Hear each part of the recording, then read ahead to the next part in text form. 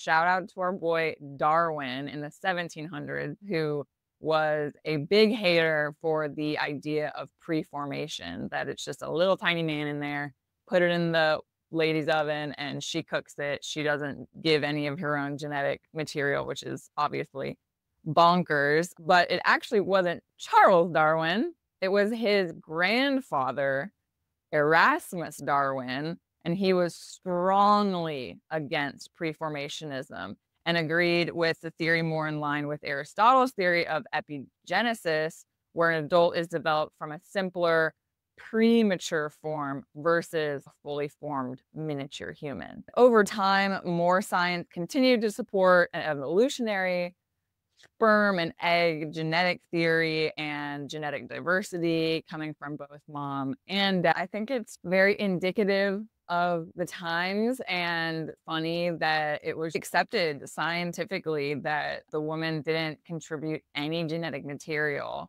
The voices of opposition to that were like, what's the deal if the kid looks like the mom? How can you explain that?